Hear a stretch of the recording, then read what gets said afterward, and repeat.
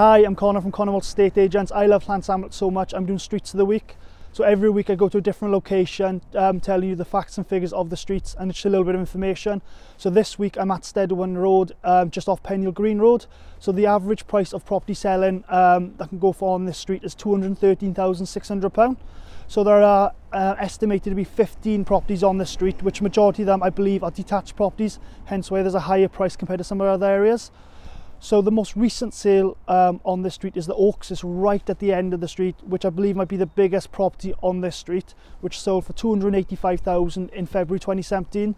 So this was a 4-bedroom detached property with a large plot of land with a driveway leading up to a garage, which you could park about 6-7 cars on your off-road parking.